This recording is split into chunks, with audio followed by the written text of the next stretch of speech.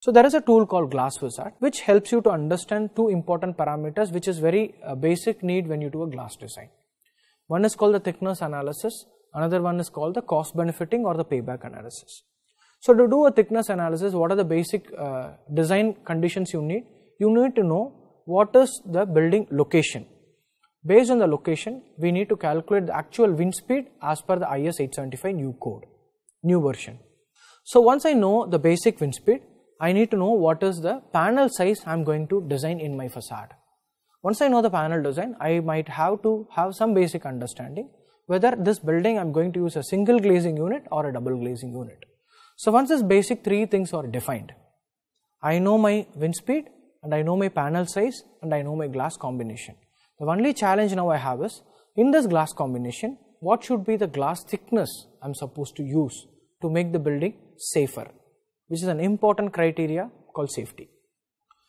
To go through this, to check the safety, there are codes available like ASTM E1300, BS6262, or the American standard, Australian standard AS1288, or there is a Singapore code which is called CP96. These are the four different codes available internationally to suggest us how to design or how to understand the glass deflection, and based on the wind speed, when there is a deflection happens, to understand what is the maximum tolerance I can design. So this tool, in this tool, it will help you to understand the standard. If you can see the screen, there are four different codes available. So you can select the codes and then you have a provision to enter your wind speed based on your wind tunnel experiment, or if we don't have any understanding on the wind speed, the tool will help you to select. So you have to select the building criteria, you have to select the building criteria, the height of the building, the location of your project, and what is the height of your top panel, so that to understand whether the building is a medium or a extremely high rise building. So once you know this, we have to integrate your what is the panel height and the panel width that has been decided. Once this is decided, we need to know whether I am going for a single glazing application or a double glazing application. Based on the kind of application, then I have to select what kind of processing I am supposed to use as per the NBC. Say for example, if it's a facade where I am going to access it, or it's going to be a sloped, or going to be in vertical or horizontal, based on it I have to select whether it is annealed, toughened, heat strengthened and laminated, or laminated. Once this option is selected, I have a provision to select the glass thickness if I have an idea, or if I don't have an idea, I can just click the execute button, so that it gives me a report like this, which says what is the panel size, which is 1250 cross 1245, and I have mentioned it as a four-sided support, means I have a frame on all the four sides. I have selected the cyclone factor 1 because that's a new addition as per the IS 825.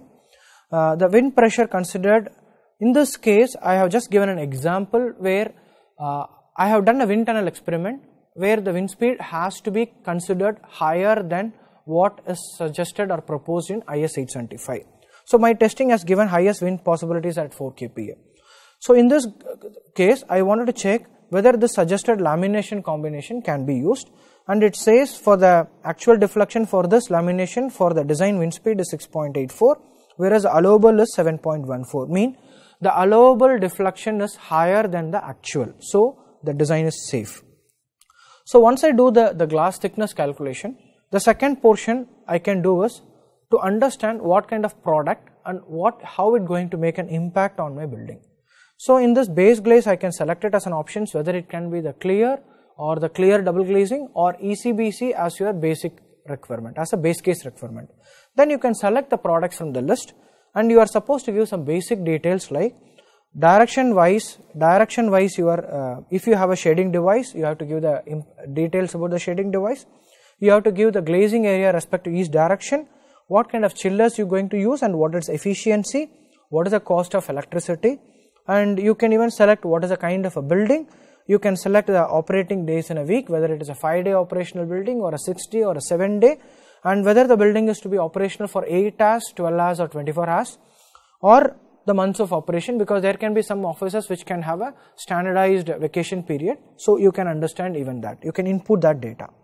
Moment you put all this basic required data, your glazing area respect to direction, your cooling system details, and your operational details. Based on the product that you have selected, you can get a detailed report like this, which will help you to understand what is the AC requirement compared to the base option that you have selected versus a proposed option.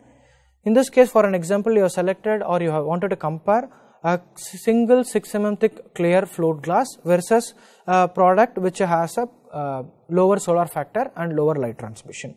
So very clearly you can see there is a huge reduction, about 15% reduction in your HVAC, the overall tonnage requirement, which has again investment, which has an impact on your overall electricity cost, which is going to be consumed in the entire year.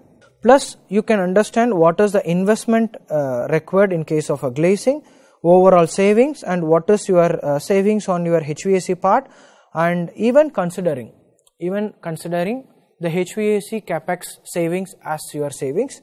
Just by the maintenance saving, it hardly need 10 months period to recover the investment that has been done on the glass. So this is a very simple tool where during a design phase of your building, you know the basic dimension of your building and basic area of your glass area of your building.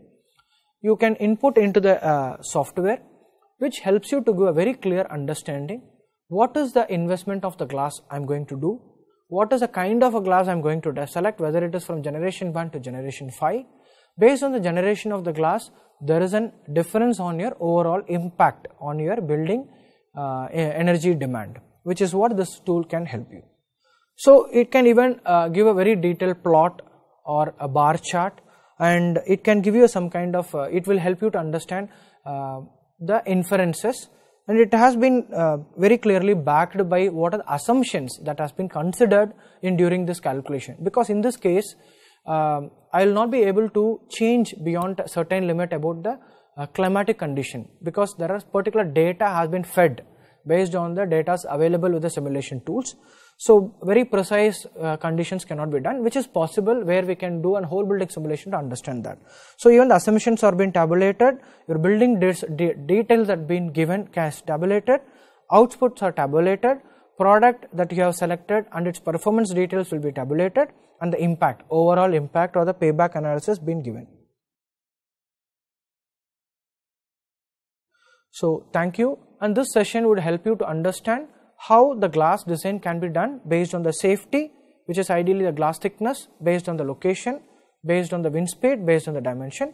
Another one is sustainability, so based on the generation of products available, how to select the bandwidth performance requirement and how can you select a product. And the third one is your aesthetics, how can you select or how can you visualize the product, how can you see through. And a simple tool, I have taken you to a simple tool called Glass Wizard, which helps you to understand to design the glass thickness and to design the product selection for a simple condition. Thank you.